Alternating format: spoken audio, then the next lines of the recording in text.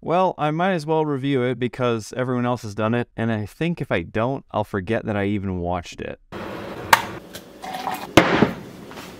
Star Wars.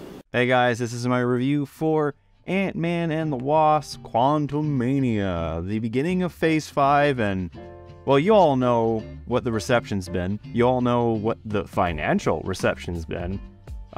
There has been a little bit of a shakeup at Marvel, not only with the Jonathan Majors possibly not being Kang anymore, but also just the fact that people spoke with their wallets and they didn't want to see this movie. I can proudly say that I did not see a single Ant-Man movie in theaters. I never thought any of these movies were interesting. The first one was okay-ish. I fell asleep watching Ant-Man and the Wasp, I think 4 times, and that was during quarantine. And then this one, I mean, I think it's better visually than the second one, but holy shit, the most plain Jane movie despite the very unique setting that the film takes place in. Scott Lang and friends getting sucked into the Quantumania realm to find out about Kang, who Michelle Pfeiffer had hung out with and been friends with, but also found out that he actually was a very generic villain who wants to destroy the world, and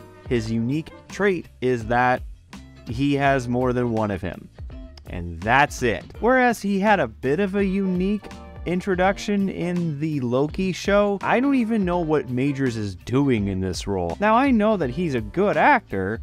I don't know about his career right now. He has shown that he has skill. He's not good in this movie. He's got this weird Shakespearean accent going on. I don't know what he's doing. I don't know what the point of it was, but that's what you get when you have literal copy and paste, completely recyclable and reusable and replaceable directors that Marvel has somehow gotten two of them to complete trilogies. Peyton Reed and John Watts.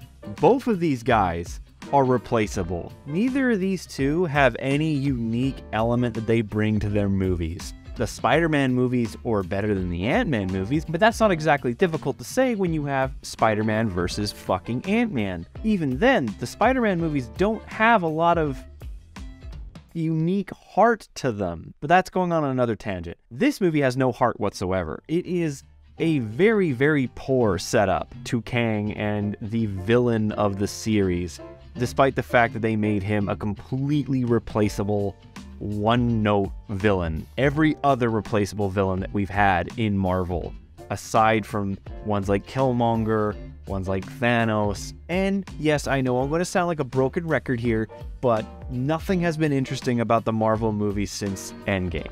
They have maybe gotten a little bit of a rise out of me from a few of them. Everything since has just been like, hey, we know you'll come in and give us money, but Marvel is starting to realize that that's not going to happen. Ever since Thor: Love and Thunder, I don't want to see anything that Marvel releases in theaters except for Guardians 3, and then after that, I don't know, I might walk away. Despite all of this aggression that I had, I was going into this movie being like, at least entertain me, at least do something for me. But even then, it can't even give me a climax that I am interested in, let alone a visual experience that goes anything further than, oh, okay, it's kind of like a Doctor Who episode, but with more money. And I haven't even gotten to talk about fucking MODOK yet. How on earth did any of the visual effects guys say, yeah, you know, it's a good idea, keep showing the face? The thing that's on comparable level with the baby from the Breaking Dawn movies, keep showing this face. Let alone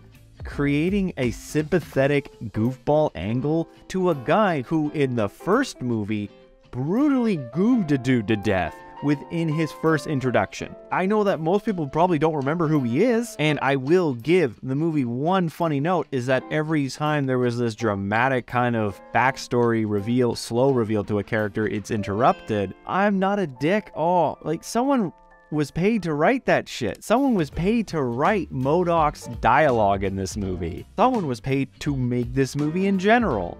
And this movie went through reshoots, people. This movie went through multiple reshoots, but not even as many as the Marvel's movie has. That movie just completed its 4th round of reshoots. Overall, Quantumania is not the worst movie that's come out of the MCU.